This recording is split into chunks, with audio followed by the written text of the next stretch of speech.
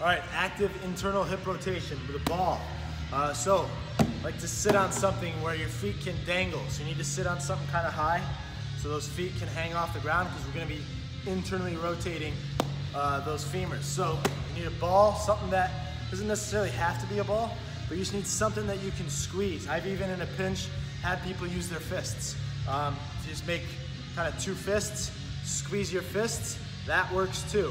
But you need something to apply pressure and squeeze with the knees.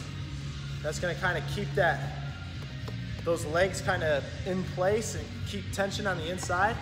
And then from here, while you're driving those knees in, you are internally rotating the legs.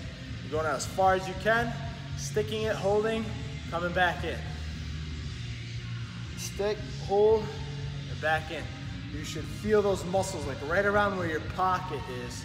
You should feel those guys contracting pretty hard when you do that.